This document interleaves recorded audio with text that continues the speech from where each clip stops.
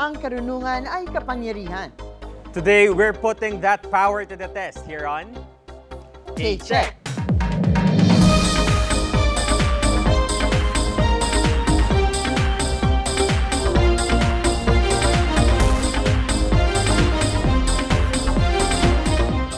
Hello everyone, ako po si Attorney Gabby Concepcion. At ako naman po si Jules Giang with a fresh new season of teaching, learning, and competition here on K-Check. Throughout this season, maraming contestants ang dadaan sa pagsubok sa kanilang brain power until only one is left standing. Samahan nyo kami until the final week of competition dahil in the end, that new K-Check champion will be revealed. 4 na contestants ang dadaan sa ating Karunungan Check sa araw na ito. Unang-una si Ray. Ray is a student of TUP Manila taking Bachelor of Technical Vocational Teacher Education and majoring in Beauty Care and Wellness. This 20-year-old is an Arianator who loves to spend me time at home watching Netflix, Korean dramas, and One Piece.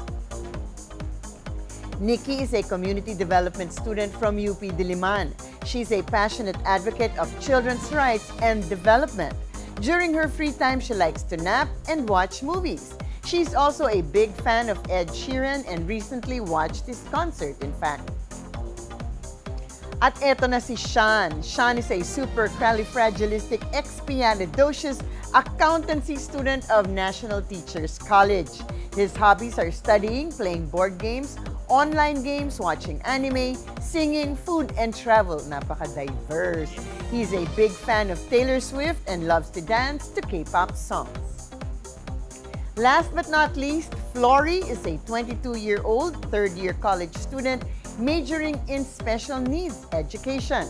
She's a student leader and a church minister whose hobbies include reading, photography, and visiting museums. So these 4 will be competing under the watchful eyes of today's K-Check panel of experts. Firstly, we have Professor Glessy Atienza of the College of Arts and Letters from UP Diliman. Sunod naman, we have Assistant Professor Marla Endriga from the Department of Biology from UP Manila. And finally, nagbabalik, we have Professor Luisa De Leon Bolinao, former Chair of the Department of History from UP Diliman.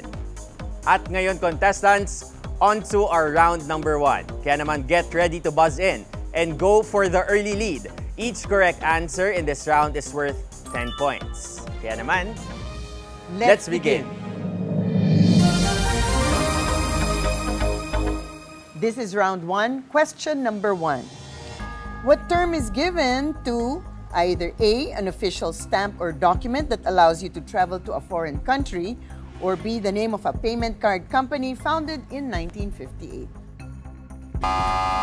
Yes, Nikki? Visa. Visa is the correct answer. K-Check. Question number 2. What is the 2024 hit single of SZA that has a title that is the name of the second largest planet in the solar system?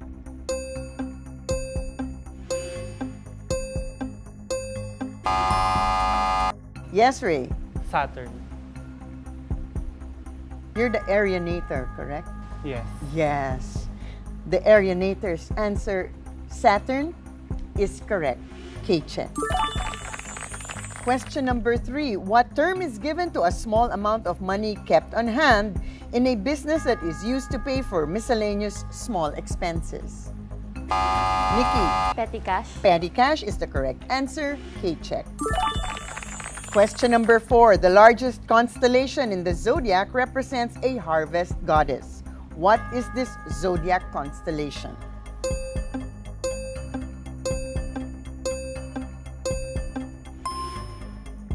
The correct answer is Virgo.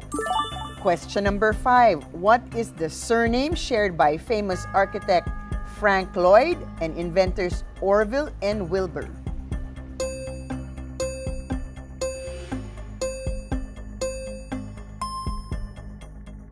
Right is the surname shared by Frank Lloyd and Orville and Wilbur Wright. Question number 6. What term means 6 months but now refers to one of the 2 divisions of the school year? Sean? It's a semestral term. Semestral. is incorrect according to our expert. Nikki. Semester. Semester is the correct answer. K-check. Question number 7. Complete the title of a comic strip penned by Hank Ketchum about a troublesome boy. Blank the Menace. Sean. Dennis the Menace. Dennis the Menace is the correct answer. K-check. Question number 8. What type of mythical creatures are Saphira, Smaug, Mushu, Toothless, and Charizard? Nikki. Pokemon. Well, Nikki's answer is incorrect.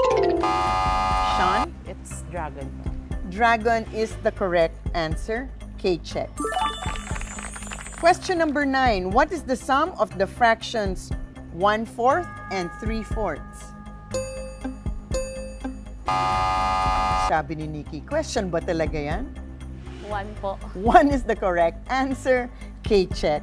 Parang I saw that hesitation when you rang your buzzer. Question number 10. Which animated TV series that had its 34th season in 2024 showcases a family headed by a Springfield Power Company employee named Homer? Sean. It's a Modern Family. The answer is incorrect.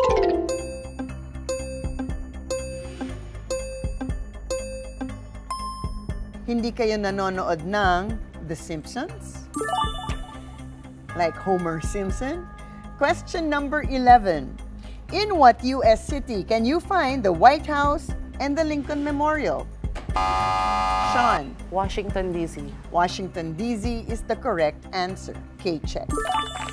And for the last question in round 1, question number 12.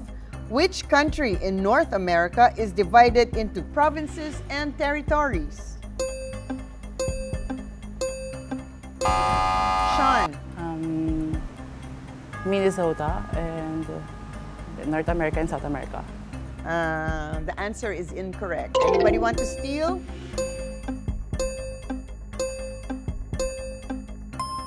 The correct answer is Canada. And that's it for round 1. Thank you so much, Attorney Gabby. So after that round, mag-scores recap muna tayo. Nikki is leading with 40 points, followed by Sean with 30 points, Ray with 10 points, at hahabol dapat si Flordy mamaya with... Yes, habol ka mamaya. Baba mo na yung kamay mo, wala pang tanong. Okay, so meron tayong portion dito, contestants, kung saan mas kinikilala natin yung mga backgrounds ninyo. And this is our favorite portion. This is called? K-Chika. Okay, simulan natin kay Ray. So Ray, naiintindihan namin yung course mo. Ito yung Technical Vocational Teacher Education. No? So, nag-aaral kang maging teacher ng mga tech voc courses. Okay? Pero, ang mas gusto namin malaman, ano ba itong Arianator? Arianator is a name for the fans of Ariana Grande. She is a pop singer. Yes, she's a pop singer, of course. Oo. Pero madalas kasi, mas madalas namin na-encounter ang Swiftie kesa sa Arianator dito. Pero madami din naman kayo. Si Nikki naman ang tatanungin natin, saan nanggagaling ang iyong passion for children's rights? Saan nagmula, di ba? Although, go for it. Pero, share with us.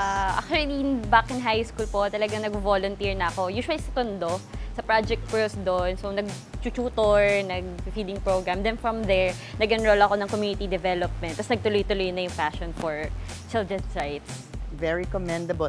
Do you live anywhere near Tondo? No, malayo ako doon. So talagang talaga. Mabuhay ka, Nikki. Yan talaga ang tunay na passion. Yes. Pero si Nikki, gusto ko lang din ihabol, Ed Sheeran fan ka rin, di ba? Ano naman tawag sa fans ni Ed Sheeran? Cheerios. Cheerios. Cheerios. Pagkain ka Kala ko Sheeranators nito. Okay. Alright, maraming salamat. Now we're getting closer to finding out kung sino ang ating first daily winner for this week. Susunod na yan sa pagbabalik ng K-Check!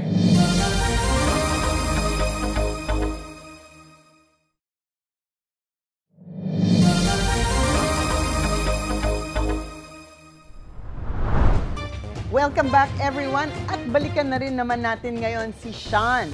Sean used a very long and strange word kanina sa kanyang bio, supercalifragilisticexpialidocious spell. Alam ko kung saan galing. Baka tapos ng episode natin, hindi ka pa tapos dyan. So alam ko kung saan galing ang word na yan. Ikaw ba alam mo? At bakit mo tinawag ang sarili mong ganyan? Dahil ba sa ginagawa mong hobby ang studying? I call myself a supercalifragilisticexpialidocious because I'm amazing and wonderful person, as it's the meaning of the word. And isa pa is, I embody the word itself kasi it's really me. When you're seeing me, I just keep smiling at you, like that. Yun na pala ibig sabihin ng supercalifragilisticexpialidocious. Kapag nung iningitian ka, gano'n na pala. I'm just expressing myself. Oo, pero very Through the expressive word. siya. Kanina bago tayo nag-roll, di ba? Napansin Sabi na ko, ganun. sino yung kumakanta dito? No less than Sean. Thank you, Sean. Ito naman si Flory. Si Flory loves visiting museum. So ano bang nadudulot sa'yo ng pagbisita mo sa mga museum? At ano ang favorite museum mo so far? Ano po kasi, nag-umpisa po yung love ko sa museum. Last year lang po nung last year lang po siya nag-umpisa nung nag-start na po rin akong bumisita sa mga museums, and currently po ang favorite kong museum is yung Fine Art Museum po. Yung National Fine Arts Museum po natin na nakalocate po sa UN station po malapit. Kayo, attorney, ng favorite museum? Baka Met sa New York Local yan. or international? Yan na nga. Low tide or high tide? Local na lang, local. Hindi. Siyempre yung yung National Museum actually, at maganda rin na ginagawa for events, di ba? Yes. At kailangan nating bisitahin yung Fine Arts Museum. Yung may magandang lobby, di ba? Hindi ko pa napupuntahan Tama ba? kaya nga interesting. Yes, okay, tama. Okay, that's one that we should visit. It should be on our list, the Fine Arts Museum. So maraming salamat, contestants. But now it's time for round 2. So contestants, get ready to buzz in, but make sure to strategize kasi sa round na to, correct answers are worth 20 points each, but you lose 10 points if you answer incorrectly. So, let's begin. This is round 2. Question number 1. In elementary science, what organ system includes ductless glands that produce and secrete hormones into the bloodstream? Nikki. Pancreas? Pancreas is wrong. Anyone can steal?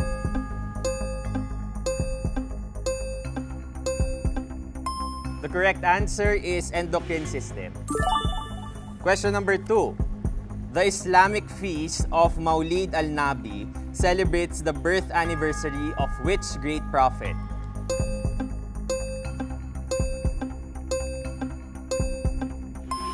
The correct answer is Muhammad. Question number 3. What international conflict caused the postponement of the Olympic Games in 1940 and 1944? Sean. Spanish flu. Spanish flu is wrong. Anyone can steal.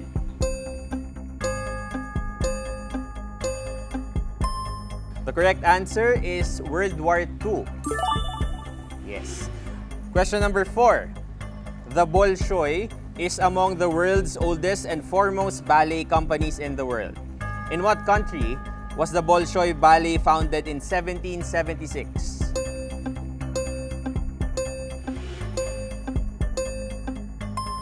The correct answer is Russia. Question number 5. In what 2015 Marvel movie did Paul Rudd play the title role?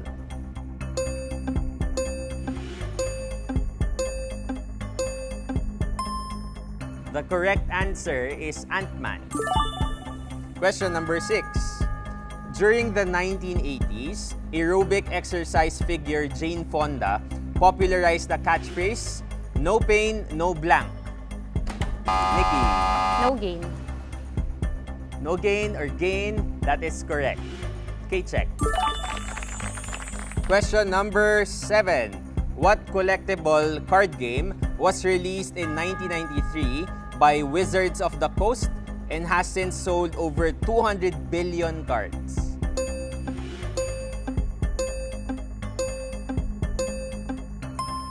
correct answer is Magic the Gathering.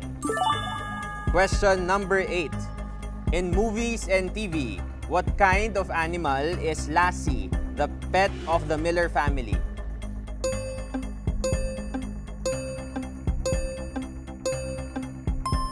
The correct answer is dog. Question number 9. What gem is believed to be the only precious gemstone that is made up entirely of a single element, which is carbon?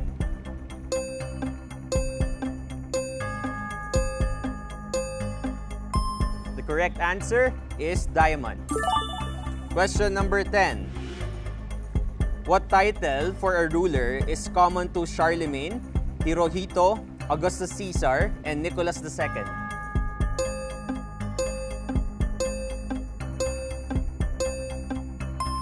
The correct answer is Emperor. Question number 11. What is the surname of the family composed of Fred, Wilma, and Pebbles, who all live in the town of Bedrock?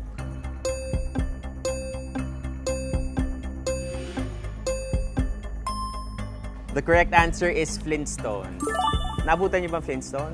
The Loud House po ba yan? Sorry? Yan po ba yung The Loud House? The Loud House? Hindi. Naging vitamins din siya. So, yun. Okay. Okay. Sige. Masyadong luma yung reference. Okay, question number 12. Okay. Question number 12. Synonymous with harakiri. What do you call the honorable method of taking one's own life practiced by samurai in feudal Japan?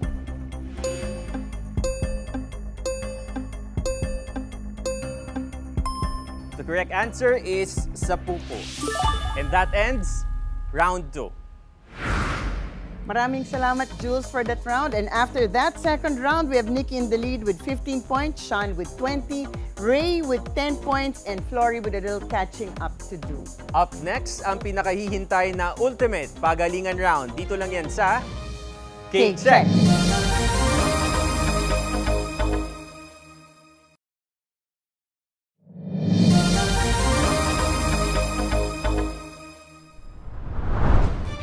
Alright, let's do a points recap. Leading si Nikki with 50 points, followed by Sean with 20 points, si Ray with 10 points, at si Flory hahabol pa sa susunod na round. Dahil nga in the lead man si Nikki, ay may chance pa rin makahabol ang iba as we go into our ultimate pagalingan round. Correct. Dito kasi, correct answers are worth 30 points each. But this time, there's a 15-point deduction for wrong answers. So, contestants for this multiple choice round, we will accept the answer itself or the letter and answer but not the letter only. Sa ating panel of experts, manggagaling ang mga katanungan sa round na to. And this is your last chance para humabol. Kaya naman, good luck sa inyong lahat and Let's begin! Simulan na natin ang ating ultimate pagalingan round. First question from Prof. Glessy. Hello? Okay, first question.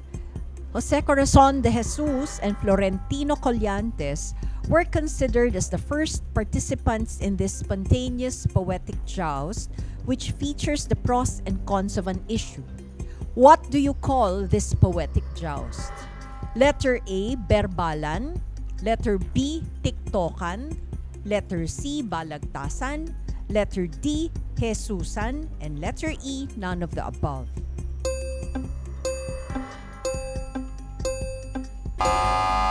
Flory. C, balagtasan. The correct answer is letter C, balagtasan. Okay, check. Thank you, Prof. Glessy. Prof. Marla. What term describes the phenomenon where an object continues to move at a constant velocity unless acted upon by an external force? A, momentum. B, acceleration. C, inertia. D, gravity. E, friction. Nikki. Inertia. The correct answer is C, inertia. Okay, check. Thank you. Next question, Prof. Lu. Hello, ready na ba tayo mga contestants? Okay, sports history tayo. Who was the first Filipino chess grandmaster and the first Asian chess player to be inducted in the World Chess Hall of Fame? The choices are Joey Antonio Jr., Nelson Mariano II, Rosendo Balinas Jr., Bong Villamayor, or Eugene Torre. Letter E.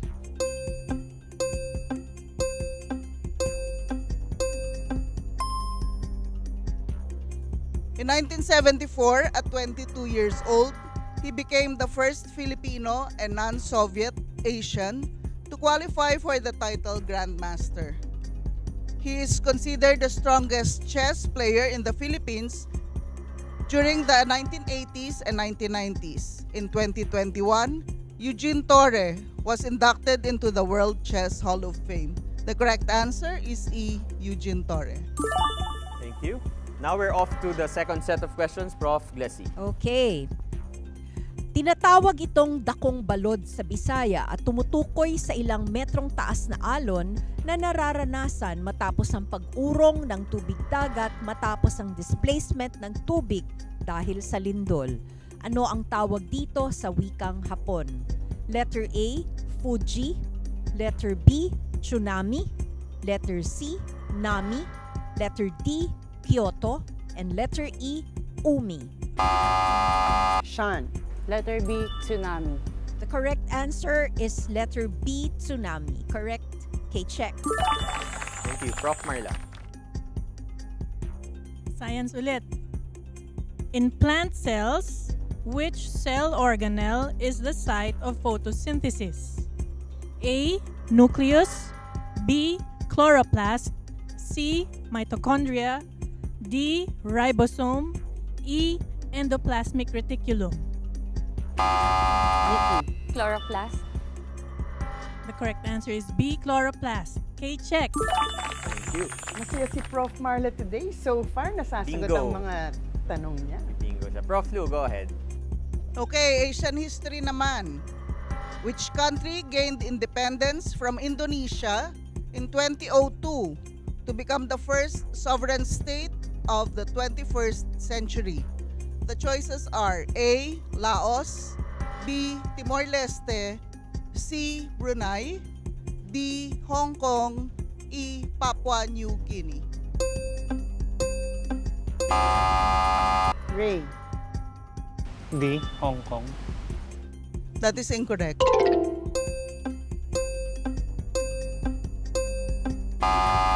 Nikki. Papua New Guinea. Incorrect din po. Is it Brunei? Mali po. A po, Laos. The answer is wrong. It occupies the eastern half of Timor Island, which first gained its independence from Portugal in 1975 and then from Indonesia in 2002. The correct answer is B, Timor-Leste. Okay, so before we proceed to the third set of questions, mag-scores recap muna tayo, attorney. So after that round of questions, we have Nikki in the lead with 95 points, followed by Sean with 35, Flory with 15 points, and Ray with -5 points. So now let's proceed to our third set of questions. Prof. Glessy, go ahead. Ang pagtatanghal ng panunuluyan ay tungkol sa paghahanap ng matutuluyan ni Maria at Jose noong kanyang panahon ng panganganak. Saan isinasagawa ang tradisyonal na pagtatanghal na ito? Letter A, Lansangan. Letter B, Cultural Center Complex. Letter C, Metropolitan Theater. Letter D, Bahay. Letter E, Altar. Sean. Is it letter A, Lansangan? Oo. Correct answer is letter A, Lansangan, kasi street play ito. No? Kaya, K-check. Next question from Prof. Marla. Ready? Which planet is known as the red planet? Sean. Venus. Mali. The choices are A, Venus, B, Jupiter, C. Mars, D. Saturn, E. Mercury. Nikki. Mars. The correct answer is C. Mars. Okay, check. Thank you. Next question, Prof. Lou. Okay, economic history naman tayo. Who was the first governor of the Central Bank of the Philippines, whose term was from 1949 to 1960? The choices are A. Filimon Soto, letter B. Miguel Cuaderno Sr., letter C. Manuel Briones, letter D. Jose Fernandez, letter E. Andres Castillo.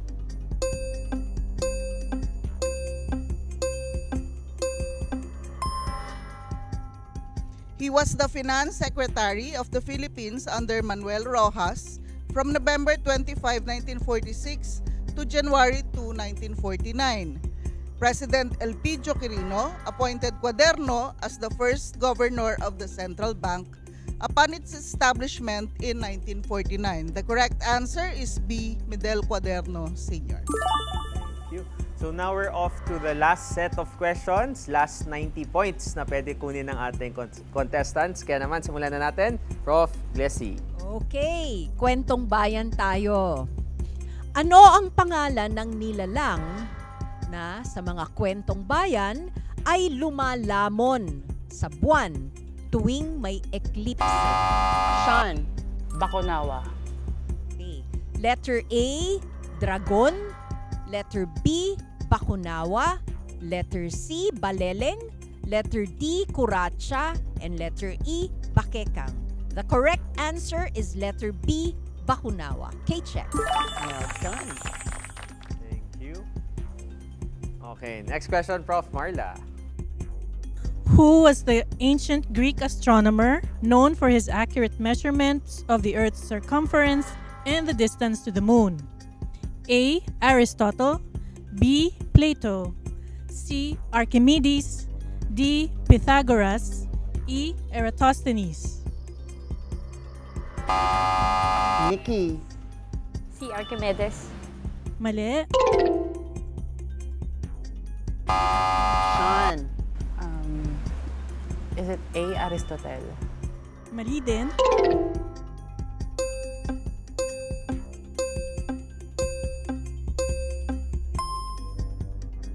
The correct answer is E. Eratosthenes. Last question for this round. Mula kay Prof. Lou. Okay, economic history uli. Who is the father of macroeconomics? Letter A, Friedrich Hayek. Letter B, Milton Friedman. Letter C, Adam Smith. Letter D, John Maynard Keynes. Letter E, Alfred Marshall. Nikki. D. John Maynard Keynes. The theories of John Maynard Keynes, known as the Keynesian economics, centered around the idea that the government should play an active role in their country's economies instead of just letting the free market reign. The correct answer is D. John Maynard Keynes. K-check. Alright, and that's it for our K-Check Ultimate Pagalingan. Congratulations to Nikki, our K-Check daily winner with a final score of 140 points. We'll see her again on Friday when she competes with our other daily winners for a spot in our semifinals. So maraming salamat din, of course, kay Ray, kay Sean, and Flory. And syempre, maraming salamat din sa miyembro ng ating panel of experts, Prof. Glessy, Professor Marla, and Professor Lou. Again, this has been Attorney Gabby Concepcion. At ako naman si Jules Giang. Join us again tomorrow for another K-Check.